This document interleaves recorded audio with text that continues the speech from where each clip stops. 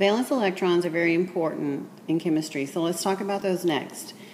Basically, valence electrons are the electrons on the outermost shell or orbital only. So we're only talking about those electrons on the very last shell of the atom.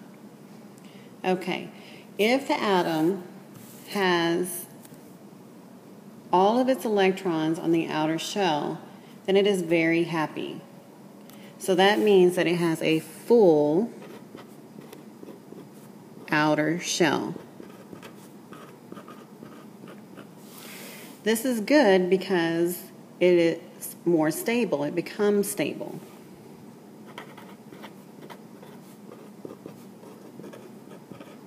And that's what every atom wants to do. Atoms want their outermost shells to be full and will lose or gain extra electrons to achieve that. It wants to be stable.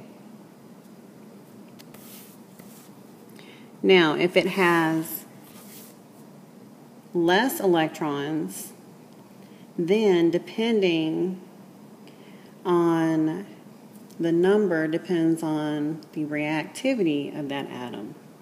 For instance, group 1 is the most reactive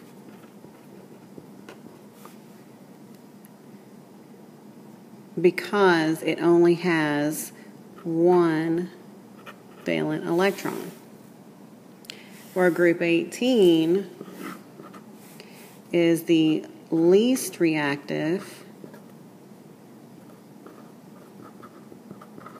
because it has all 8 of its electrons on the outermost shell. So a full outer shell is more stable, and an outer shell that is not full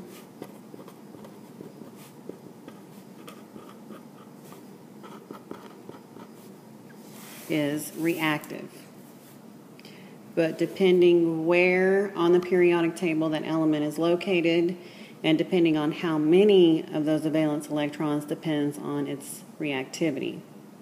Now, if that sounds confusing, let's take a look at a couple examples. So now that we know what valence electrons are, let's look at some examples because you still may be kind of confused. Let's look at group 1. And in group 1 on the periodic table, we have the element hydrogen. Hydrogen has one shell, and we know that the first shell of hydrogen can hold up to 2 electrons. However, it only has 1 electron. So is the shell full? No, it is not. It has 1 valence electron, therefore it is very reactive and wants to be full. Let's look at the next element in group 1. Lithium. Lithium has 2 shells. Is the second shell full? No, it only has 1 valence electron. How many electrons can the outer shell hold? Well, it can hold up to 8, according to our 2-8-8 rule. However, it only has 1, so it is very reactive. Let's look at sodium. Sodium is also in group 1. It has 3 shells, and we know with our 2-8-8 rule that the third shell can hold up to 8 electrons. How many valence electrons does sodium have? Well, in the outermost shell, it only has 1 valence electron.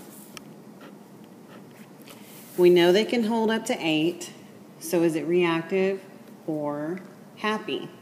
It is very reactive as well.